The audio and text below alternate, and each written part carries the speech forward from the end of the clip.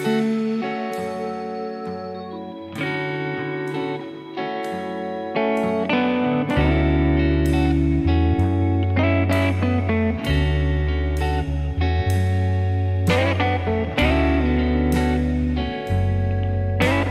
at Birateinu on their first day of their new branch in the first station in Jerusalem, in South Jerusalem, the entertainment complex. So Birateinu is like the main kind of craft beer place in Jerusalem. Their first branch was downtown, and they're really popular as people who homebrew here. So this is their second branch, and literally their first day in business. We saw on Facebook earlier.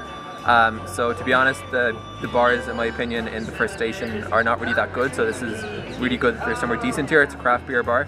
I'm drinking a pear cider or perry, and it's an extra dry perry, which is literally my favorite. 7% ABV, so pretty